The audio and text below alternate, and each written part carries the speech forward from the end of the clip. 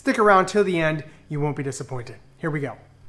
3D printing is supposed to be a technical pursuit, yet even in the realm of technical things, the degree to which our decisions and motivations are influenced by emotions is uncomfortable to admit.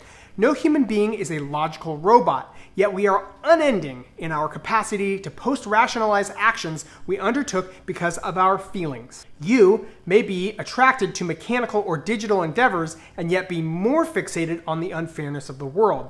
The haves get more and more while the have-nots lose time and again.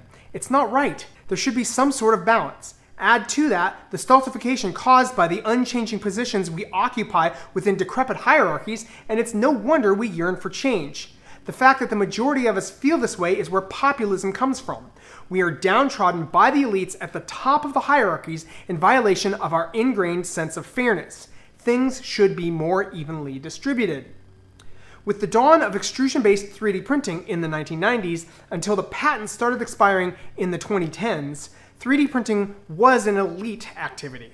No home gamer could afford $35,000 for a Stratasys machine, but the DIY rep movement changed this. Then MakerBot first brought ready-made, affordable kit machines to the masses. But MakerBot soon sold out to Stratasys, betraying us and joining the elites. The fear on the internet was that the elites had won once again and were going to deny us access to this tremendous new technology at an affordable price. Of course, Ultimaker was just hitting its stride at this time, but at $5,000 to $10,000 for the price tag, Ultimaker machines weren't really cheap enough to qualify as a printer for the common man. Then, Prusa refined his printers to an acceptable level and sold them for $1,000 or less. We suddenly had the perfect set of ingredients for a populism which could ride on the coattails of the movement surrounding open source software. It's no wonder why so many would perceive of Joseph Prusa as the open source savior of 3D printing, even if the perception didn't line up with reality. I fell for it too. Without you guys, the industry would not be advancing as much as it is, so we thank you a whole bunch. Before Prusa's agents engaged in guerrilla marketing efforts to tie 3D printing with the socialist-style populism by blanketing comment sections across the internet, 3D printers were perceived as just another cool gadget. Even though humans get excited for new machines that allow us to do things differently, nobody thinks buying an affordable table saw is going to change the world. When the first MakerBot was introduced, the DIY personality types were thrilled about what was now economically available to them. Here was an awesome new tool that was going to give us the capacity to create and repair things better than before, thus giving us the ability to meet the varied, unique, and niche needs which are not profitable enough for the larger system to address. We knew 3D printing had the promise of empowering individuals to be even more self-sufficient, but nobody had any misguided notions that 3D printing would somehow change the dominant social system. The vast majority of individuals involved in the 3D printed firearms community still feel this way. They love 3D printing because through it, they are able to arm themselves and feel powerful as individuals. They don't think these machines are going to change the fabric of society, but if you go looking, you can find guys who actually do believe this. There's going to be several links in the description, the first of which is going to be to an article called 3D Printing Leads the Way Towards a Post-Capitalist Manufacturing. And that author clearly thinks that 3D printing is going to help upend capitalism. The sentiment is dripping with populism, couched in hatred for the current system and its elites. For the longest time, I thought that populism just meant a movement which is popular. No. I didn't understand the specifics of the term until I came upon a video which blew my mind, defining it and contextualizing it. Especially when I got to the part of that video where the narrator says that populists can't criticize their own movement. So getting populists to morally criticize their chosen us is sort of like trying to push two positively charged magnets together. They just don't want to do it. The term true believer comes to mind. As the famous French thinker Gustave Le Bon said, "The masses have never thirsted after truth. Whoever can supply them with illusions is easily their master. Whoever attempts to destroy their illusions is always their victim." Anyone following this channel for years will understand why this is such an important thing for me to have learned. It explains why I have haters, even though I am just trying to make things better for everyone. I'm trying to speak truth to power, to solve problems by punching up at the established players while championing the worthy underdogs. Yet my words threaten the worldview of 3D printing populists, and so they have engaged in all-out warfare on my person to discredit me. It's personal and it's wicked, but the world isn't fair. I get that. I can take the hits so long as I'm not assassinated in the shadows. I just want what is going on to be out in the open. No cheating, no underhanded manipulation, no lies. My words are not those of a weak man whining and complaining. I'm shining a light on shameful things that are being said and done to me by cowards who hide it in the darkness of anonymity. But who created and guides this populism that punishes me for criticizing it? Populism doesn't just happen. There must be someone who realized that he stood to gain if he could get a movement started. Do you guys remember the ascendancy of maker fairs and Make magazine? Like 15 years ago, the word maker wasn't really even a thing. If you said, I'm a maker, it was grammatically correct, but native English speakers would suspect that English was not your first language. The non-specificity of it was just kind of awkward. So saying, I'm a violin maker sounds good, but I'm a maker sounds vague and kind of meaningless. In hindsight, yeah, it seems pretty obvious that the grammatical change was a strategic move to establish a brand around an entire personality type. There have always been industrious people. Calling us makers while glorifying the activities and dialing up the excitement factor by throwing entire fairs to celebrate our abilities attracted us like moths to a candle. Doing all that while controlling the publishing real estate surrounding the word was pure marketing genius. I only know of one other such success. The word jogging was created and brought to the masses by a guy named Bill Bowerman, who basically invented the sport with his book in 1971. He followed up the success of that book by co-founding a company to sell products specific to his new sport. The company was named Nike. Have you ever heard of it? How rich is Nike? How rich is Make magazine? These were once grassroots movements until they established dominance and became unchanging hierarchies that almost exclusively benefit the select few who built the pyramid underneath themselves. The wizard said, pay no attention to the man behind the curtain because he didn't want his manipulations to be revealed. Even though Joseph Prusa appears to have built a pyramid underneath himself, he is not a man concealed by drapes. He desperately wants us to pay attention to him. He broadcasts so much of himself that anyone who actually considers him can clearly see his true colors. He is a petty egotist who puts his name on things he did not create in an attempt to fill the void of his insecurities with false accomplishments. He is so transparently flawed that no movement was going to organically happen in his name. The driving force behind Prusa's successful marketing efforts, whose manipulations are concealed behind curtains, is the one we need to reveal. Who is the wizard behind the populism in 3D printing? Introducing Make magazine author Matt Stoltz, who now works at Prusa. Hello, and welcome to Populist Lie 39. I'm here with Nicholas Sousa, and Joe is back with us, which is great. It's possible that he has always been the lead marketer for Prusa, but his bio doesn't tell us that. It does say he is a community organizer, which is a job invented by a man named Saul Alinsky to grow political movements from the ground up. Mr. Alinsky was a man with deep ties to the left wing of American politics. Now that we know that Mr. Stoltz organizes communities, is it any wonder why the Prusa camp likes to refer to everyone who posts content on the internet or otherwise engages with 3D printing as belonging to the community? The assumption of encompassing so many individuals under their umbrella term is an insultingly bold move to establish dominion over us.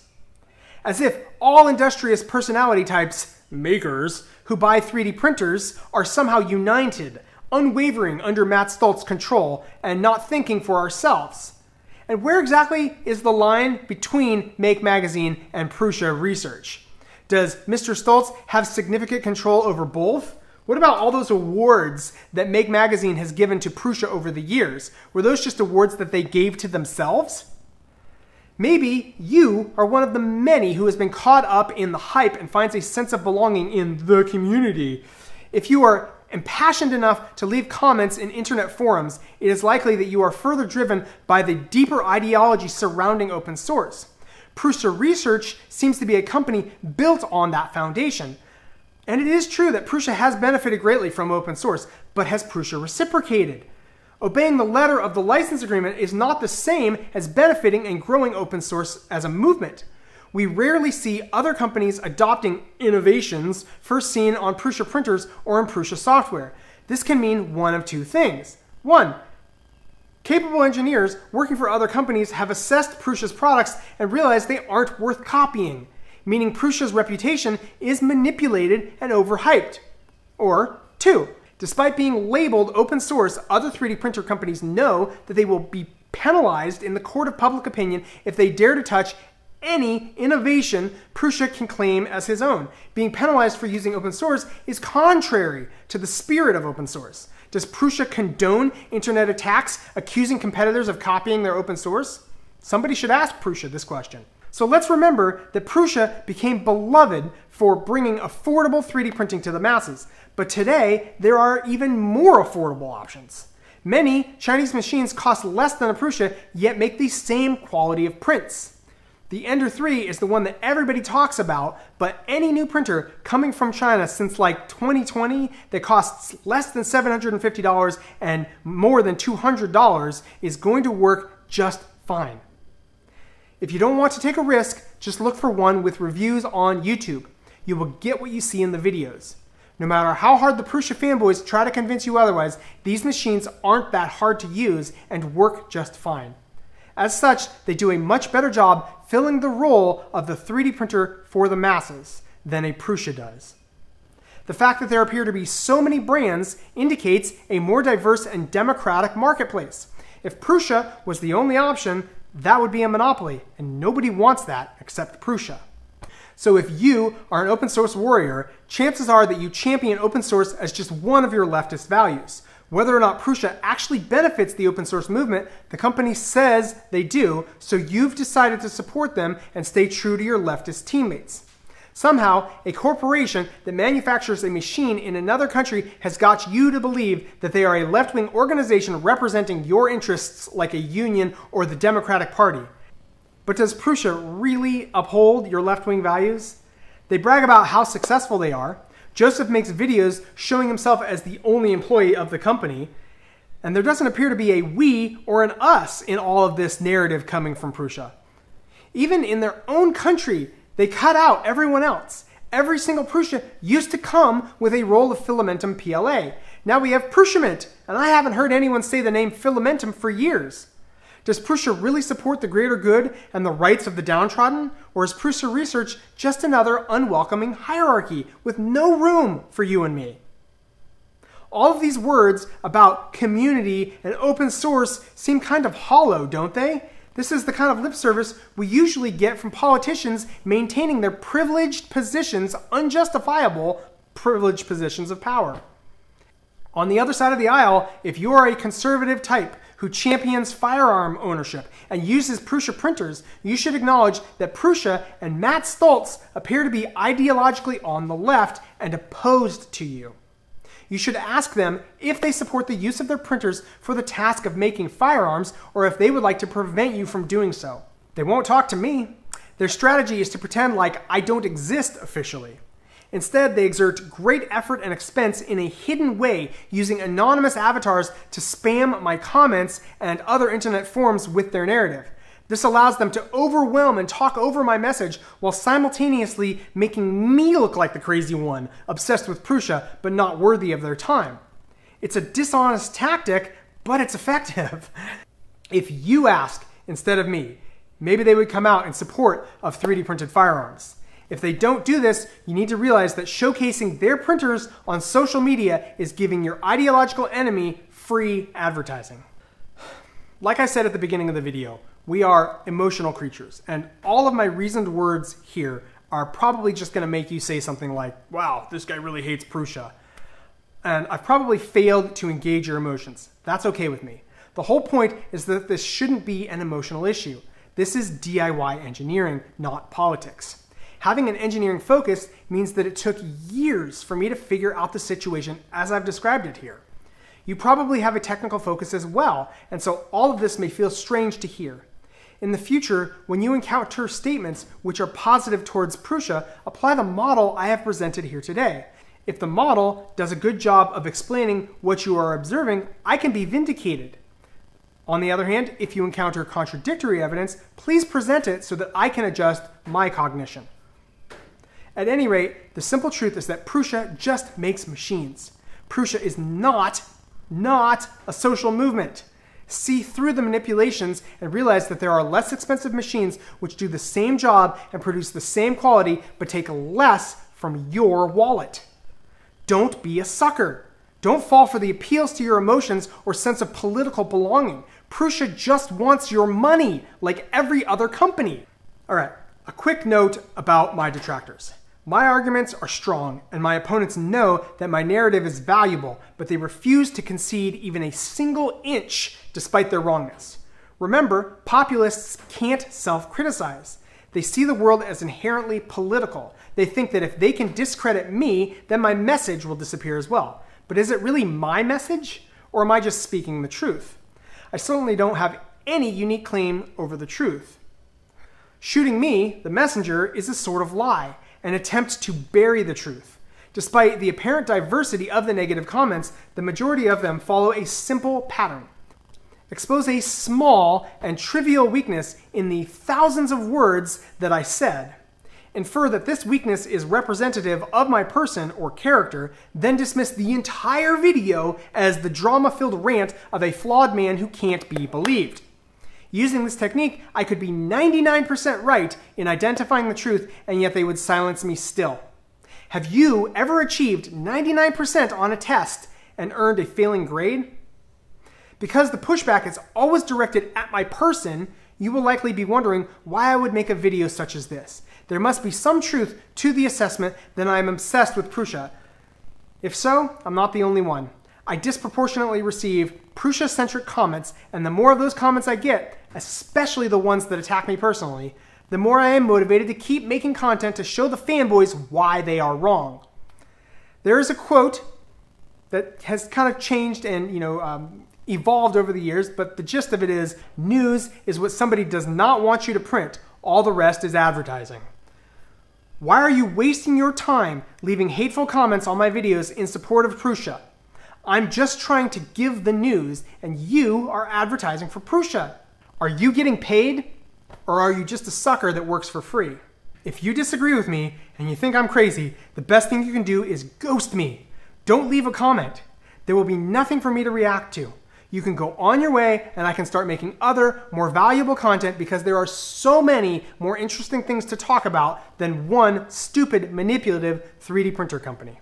Thank you for watching this video, but most of all, thanks to my Patreon supporters. I love you guys. You're still supporting me after all these years, and that truly warms my heart and keeps me here in front of the camera. Thank you so much for watching. See you in the next one.